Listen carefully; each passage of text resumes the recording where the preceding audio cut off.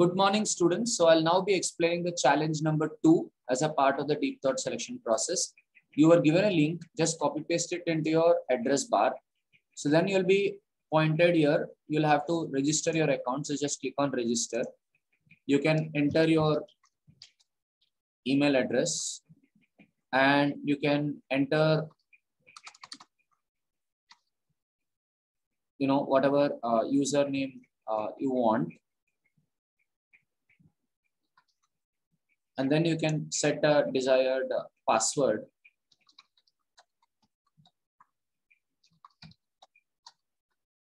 Okay. And then you click on register now. So you'll have to go through these terms. And then once you submit, you will directly get into the live classroom, right? And once you get into the live classroom, you'll have to watch this video. So there's also subtitles available. So if you wish, you can split it into 2 windows and watch them in parallel. You watch this window and you can listen to what the speaker is saying. People familiar with the computer industry and how that's developed. So I watch it and I use my Threadbuilder and write, people were familiar with computer industry. So what I hear the person speaking, I put it in my thread, and what I understand from it, right? Or my own thoughts, my own questions, anything can come in the sub-interpretation, like people already knew computers.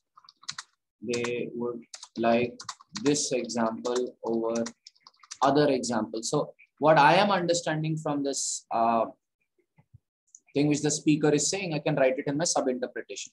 So each point you can write it as a sub-thread. And once the thread is over, like let's say we listen to some more points.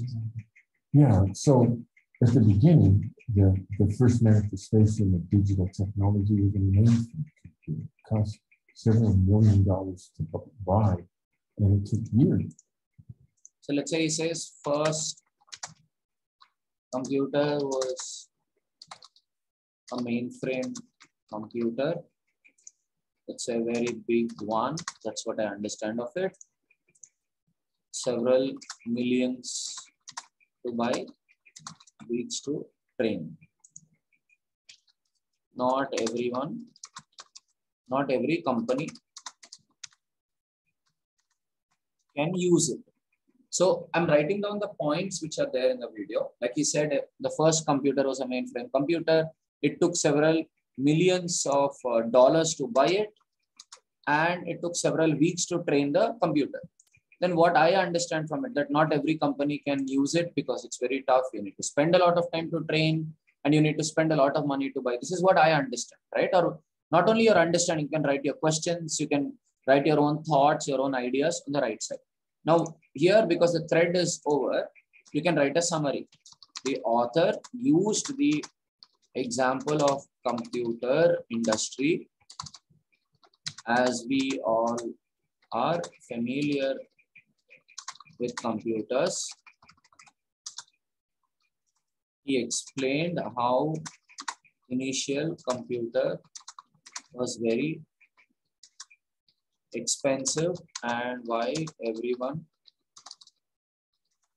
couldn't afford it. Right. And after this thread is over, I can go to my next thread. And here, if you think it's an argument, if you think he was arguing something, or if you think he's explaining something, you can choose one of the buttons. Or if you think he's explaining a new concept, you can click on core principle. If it's a new idea for you, you can click on insight. If he's trying to prove something wrong, counter example. If he's trying to compare things and explain. If you wish to, you can leave this blank in the challenge. But the subthread and interpretation are mandatory. Subthread and interpretation are mandatory. And then you can write a thread summary. Then now we'll move to the next subthread. So let's say I go forward. So in the next subthread, he said everyone has access to it.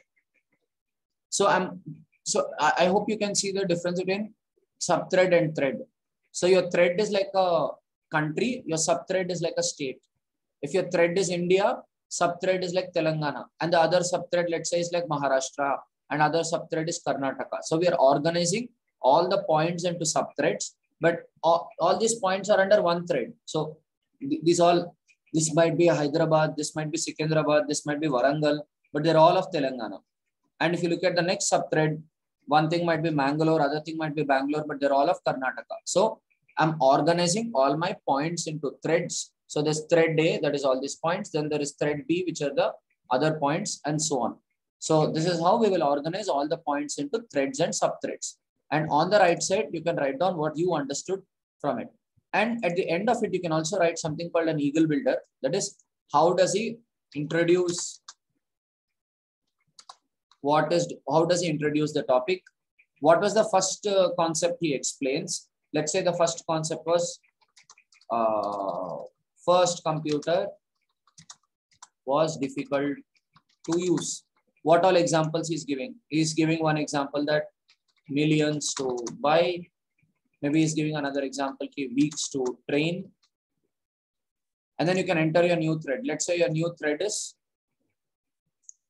everyone has access. So what all examples he gave here, and how he connected the first one to the second one, how he connected the first topic to second topic. So let's say he said that, can we give access to everyone? Does technology eventually go to everyone? So what I'm trying to say is, in the Eagle Builder, you write a summary of the whole video flow. How did he introduce the topic? What was the first topic? What are the examples under this topic? Then how is he connecting one topic to another topic? What is and then you write the second topic here, and you write the examples under the second topic. Let me annotate here. So you're writing introduction, then you're writing topic. Under the topic, you're writing the examples. Then you write another topic, and you write the examples on the another topic, and you're also writing how he's connecting both the topics. That's called a transition. How he's connecting both the topics is called a transition.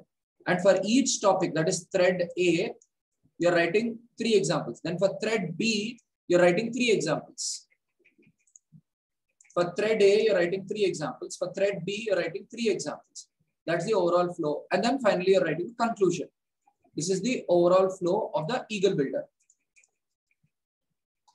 Let me quickly go through the thread builder also. In the thread builder, what you're doing is all your points, you're organizing them as subthreads. And then you can write your own interpretation of it. Then at the end of all the points in the subthreads, your summary, whatever your understanding of thread A, you can write it here. And then you move to the next thread and you write all the points here. And on the right side, you can write your own ideas, what you understood by it, or any questions you may have, different things you can write on the right side. So you will fill only the thread builder and the Eagle Builder. I repeat, you will fill only the thread builder and the Eagle Builder. Yeah. So I hope you guys have fun with the thread building activity. I'm sending this class link, and I'm also sending the video link here. I hope you guys have fun with the activity. All the best, children.